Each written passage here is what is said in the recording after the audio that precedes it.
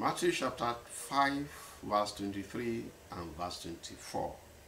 Therefore, if thou bring any gift to the altar, and there rememberest that thy brother hath aught against thee, leave there thy gift before the altar, and go thy way.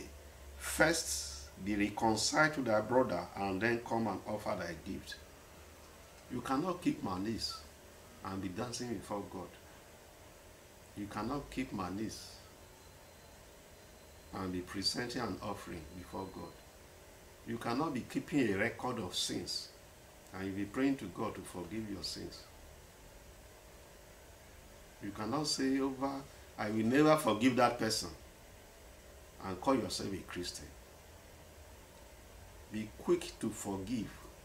That is what the Bible is saying. Forgive everyone that has offended you, because you yourself, you offended God. You offended God. Your fathers offended God. Your ancestors offended God. Adam offended God. God forgave you your sins. Your grievous sin, God forgave you instantly. So you cannot be keeping malice against your neighbors.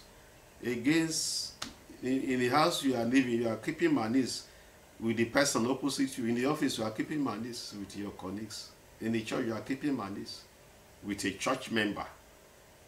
And you are dancing, worshiping, praising God in that same church. What is the offense? I know there are some things that some people have done against us that are very painful. But leave the judgment to God. Leave the judgment to God. Forgive. Forgive. And that is the standard of the Bible. Drop that malice. Drop that offense. Drop that unforgiveness spirit. Shed that load.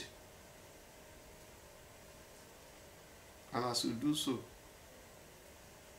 your heaven shall be open. In Jesus' mighty name, amen.